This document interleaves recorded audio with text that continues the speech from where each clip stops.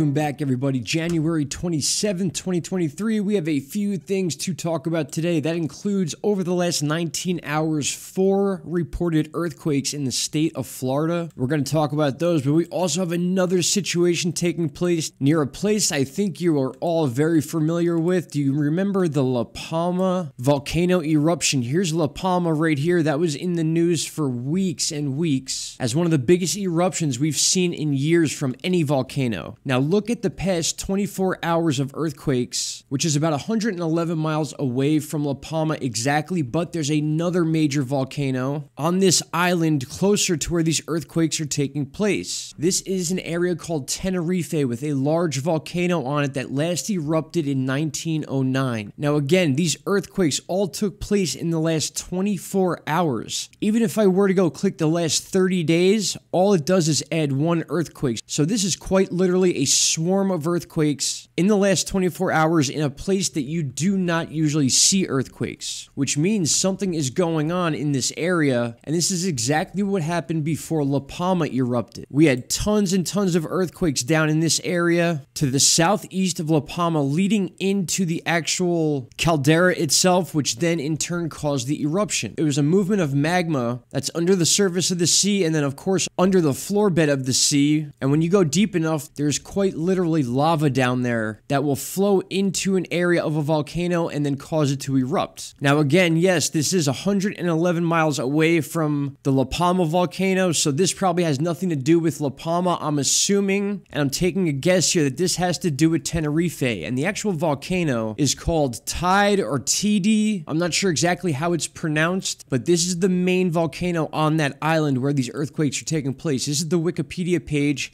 and you can see in this little map right here, it's in the dead center of that island. And there's La Palma here, and those earthquakes are taking place right about in this area here. As I said, just like what happened with La Palma. A very quick look at historical eruption. It says this volcano last erupted in 1909, which is clearly well over 100 years ago. So as we jump into Google Earth, I just want to show you guys really quick, 111 miles exactly from the caldera of La Palma, going dead across the center of this Teide or Teide volcano, and then just again to the east of it is where this grouping of earthquakes took place. So this is an area we definitely need to be watching over the next few days. Again, every one of those earthquakes took place in the last 24 hours, and then not a single other earthquake took place besides that one I showed you in the last 30 days. So a significant swarm, and absolutely something we need to keep an eye on because this volcano is just as big, if not bigger, than La Palma itself. Before we get to the Florida earthquakes, I know a lot of you heard about this. I've not made a video on this yet. I'm just going to show you a quick article, but Asteroid 223BU, space rock passes closer than some satellites. This was quite literally one of the closest passes an asteroid has made to Earth, basically in history. I was watching a few videos of some scientists talking about this situation, and they basically found this thing only last Saturday before realizing how close it would actually come to the Earth. This asteroid was the size of a minibus and whipped over the southern tip of South America just before 0030 a.m. GMT time. The approach was 3,600 kilometers away, or 2,200 miles. It counts as a close shave. That's a term they use when an asteroid comes that close to Earth. It was actually closer to Earth than most of our satellites that are out there. But the fact that this thing came out of nowhere and was not known about until just days before it actually came close to Earth is what has people worried as far as any sort of warning system or an attempt to stop one of these things from crashing into Earth. Now, before I move on, I just want to show you this part right here. Even if 2023 BU had been on a direct collision course, it would have struggled to do much damage. Because it was the size of a minibus, our atmosphere more than likely would have broken it up enough to where it could have been a minor strike, or it could have been something that exploded in the sky like we saw over Russia back in 2013, I believe. It could have been 2015. That blew out windows, actually injured people. One of the biggest explosions we've ever seen, but I believe that was actually a meteor. So who knows what this thing could have actually done to Earth had it been on a direct course and actually went into our atmosphere and struck land or water. I cannot see anything good happening out of that situation, but I wanted to bring you the latest information on this asteroid. We do have a lot more coming, and they're coming very close. I'm going to cover that in a future video.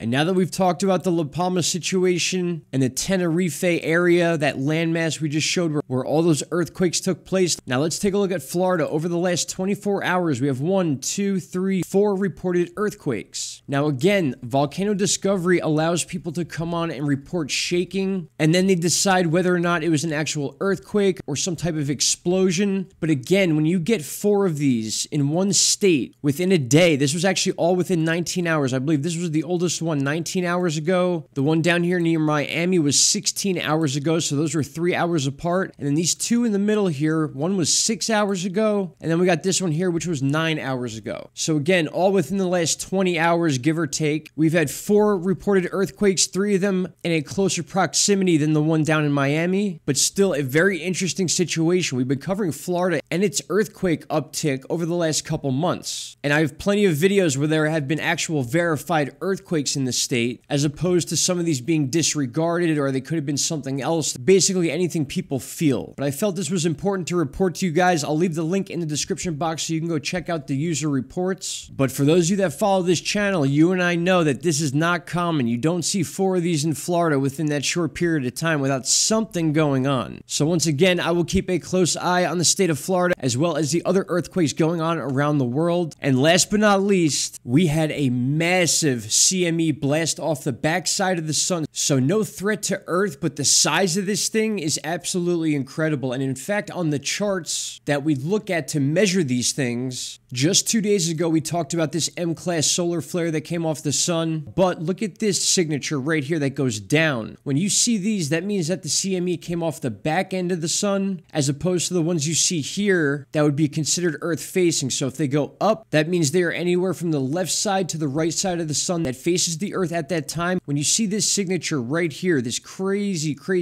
line setup, you know it was a back-end explosion. And when you go to this time frame, this is exactly what you see, a massive, fast-moving CME that basically hits Venus dead on. You can see in the chart right here, this green ball right here, you match it up to here, that is Venus. Earth is this yellow dot over here. So again, this came off that back end of the sun. It won't affect Earth, but still definitely a very powerful CME. And again, these areas of the sun where these are coming from are going to be Earth-facing again at some point. But at any moment, one of these things could be launched at Earth, and it would cause significant effects on the Earth. We spoke about that many times. Please check out my previous videos on the recent activity of the sun, because it's been absolutely unbelievable. And it's just a matter of time before one of these are directly launched towards our direction. All right, my friends, that's what I got for you for today. Again, I will keep an eye on the state of Florida and its earthquake situation or possible earthquake situation. And we will certainly be watching the Tenerife island with this earthquake swarm just to the southeast of the caldera of that Teide or Teide volcano. Very interesting situation going on in the Canary Islands. All right, everybody, I appreciate you all. Shout out to Canada, and I will see you all in the next video. Have a great rest of your weekend. Take care. Bye-bye. Stop right there, my friends. If you have not already, click that subscribe button, and don't forget to hit the bell icon. Click all and you will get all notifications from this channel. And trust me, you won't be disappointed.